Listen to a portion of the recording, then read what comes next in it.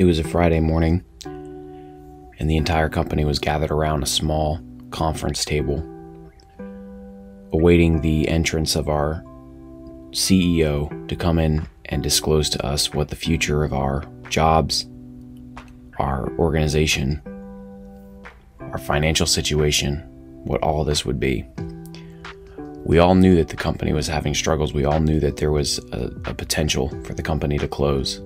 And ever since the news of that potential coming, all of us have been working really, really hard, turning the dial up to 11, trying to get out there and grind.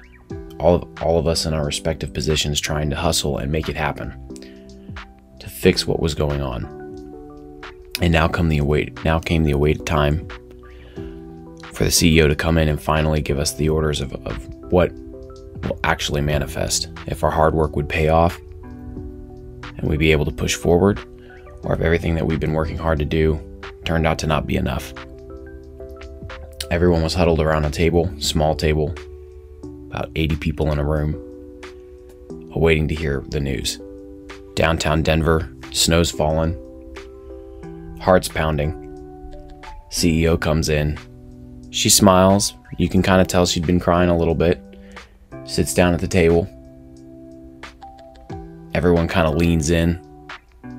And she doesn't hesitate at all. She starts off just being very straightforward and direct and to the point. And basically informs all of us that, unfortunately, we were going to have to find new jobs. The company is closing. Our small startup that's been trying to push and make it happen was finally closing. I myself, at that position, was an account executive. So it was my job to go out and find new clients, maintain current clients, increase our book of business. And we had been working double time to try and do that. We had a lot of clientele that understood what was going on and were for the mission of our company and thought that our company was making a big difference. And so they went out and did their part as well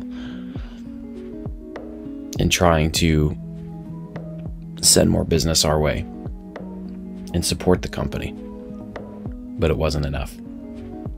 I remember the feeling of the heart sink, of realizing, number one, that the company that I really loved working for, the people that I really loved working with, was going away. And that really sucked. But then also the other side of trying to think, what am I going to do?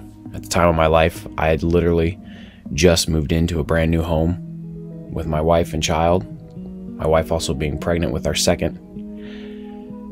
And we had used the money and the increased amount of income that I had from this position to be able to afford the new place. And all of these stresses started coming up, trying to figure it out. It was a rough and tumultuous time for my life.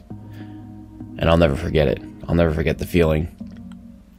And I'll never forget the look on the people's faces that were in the room, realizing that the organization that we all knew and loved was going away, and the devastation from everyone. It was a crappy, crappy feeling. And it really got me thinking, how do companies get here? How does that happen? How do organizations get here? How does even just from the smallest minute thing, like trying to run and maintain a small YouTube channel and grow it into something bigger, how is it that it comes to a place where the thing just starts to fall apart?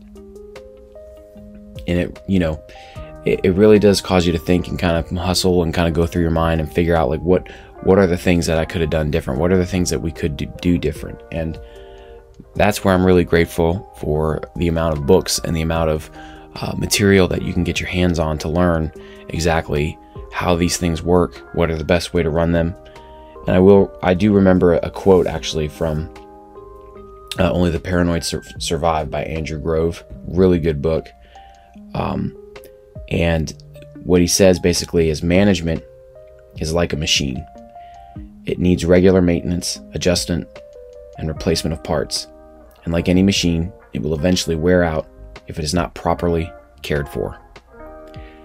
And he actually drives this point home further in his book, High Output Management, which is a really, really good book that talks about how building and growing an organization is like building a machine. And he relates it to building an egg, the perfect egg machine. And throughout the book, he uses that parable to further explain and outline in detail the nuances between growing your organization, growing yourself, whatever it is that you do. Another great thing about that book is the final chapter, he relates it to your life. And it really, really got me thinking, especially thinking back to this organization that I was a part of that closed its doors. And then thinking back to all of the different projects and all the different things that I put my hands to and eventually closed down. It is a machine. It constantly needs to be oiled. It constantly needs to be updated. And it has parts repaired or replaced. And I've watched a lot of business owners, and I've worked around many different characters, many different people being in the driver's seats and me being able to be in the operational role. And I see how they get frustrated at the work that it takes to keep it there, and how you have to set the standard, you have to set the pace. And it's very similar to operating a machine. It's very similar to owning a car. You have to consistently maintain it. Keep it well oiled. Make sure you rotate the tires. Make sure you check the alignment. Make sure your tires aren't wearing too thin and you have to get them replaced. All of these things may seem monotonous, but it comes with the territory. Can you keep up the pace? Can you keep up the work? You know, it's important as you break down that parable, that when you're going into something, like when you're going into like your YouTube channel, not when you're essentially building that machine, you're essentially building this thing that's going to constantly run and output your product, essentially, which your product will be your videos and your content. But you also have to make sure that you can build a machine that you can also maintain and do the parts and you know, do the repairs, do the updates, and continually do it. Consistency.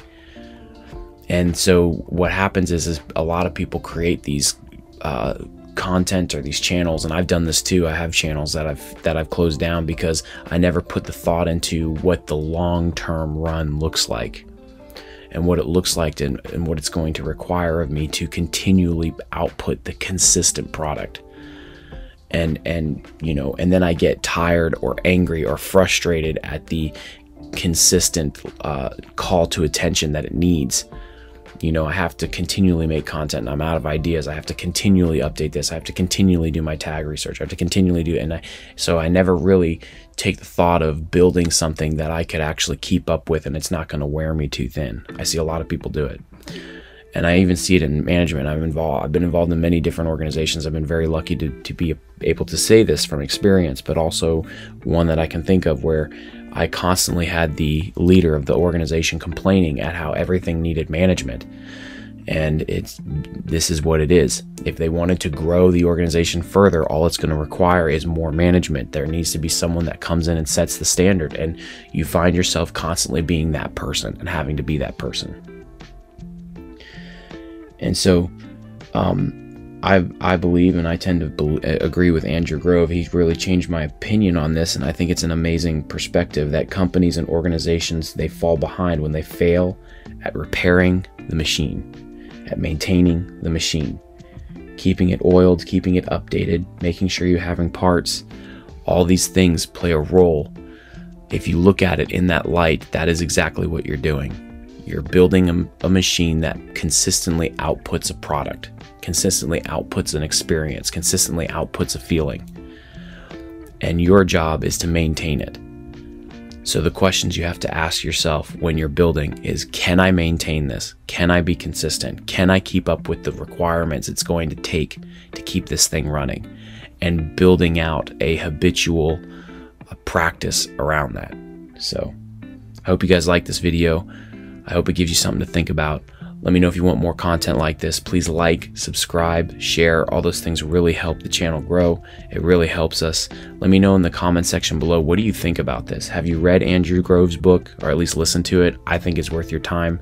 What do you think about the machine analogy? I'm really curious to see what you guys think about that.